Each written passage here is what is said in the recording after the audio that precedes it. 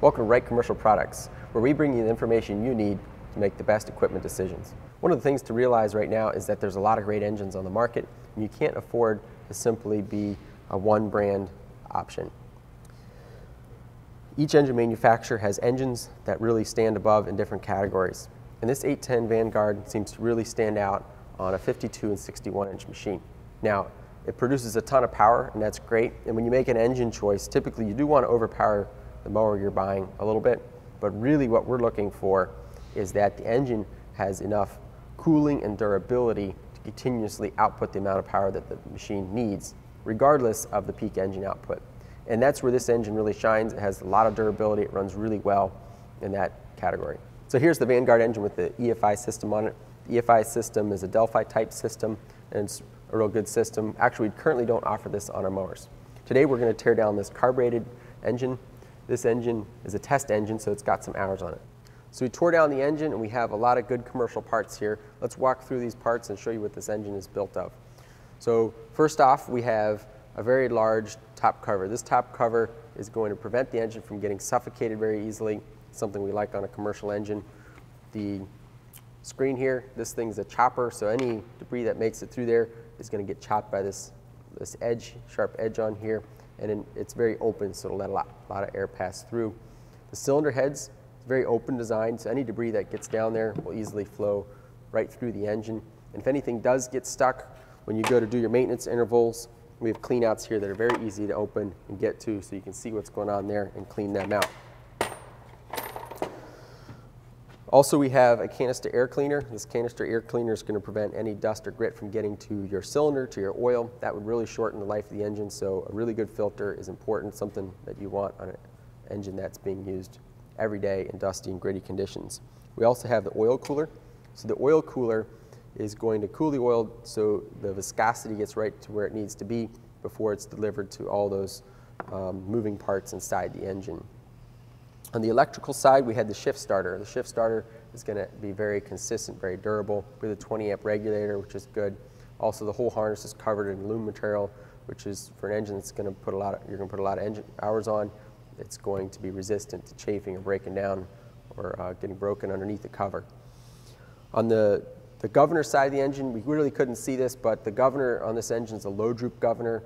That means that under peak load, you'll be able to get more of your rated horsepower, and that's really good when, say, you're dealing with spring growth where it's heavy. On the sealing end of this engine, we have Viton Seals here. Those Viton Seals will withstand higher temperatures and have better resistance to ethanol. They cost more, but in this case, we like more. Also, the sump here is an RTV type seal. It's a little more complex to put in, but this will really last a long time, prevents any weeping, really good quality joint. The valve cover is a cast valve cover. So when you go to do your valve adjustment, when you go to put this back on, you're going to have a very consistent joint, and that's also really good. In the combustion chamber, we have through hardened valve seats, which is really something that's important for an engine that's going to run propane with a higher combustion exhaust temperature there. But on a gas engine, it's good to have that. It's going to just be that much better. We also have a fire ring head gasket on this engine. So right near the combustion chamber, there's a steel ring.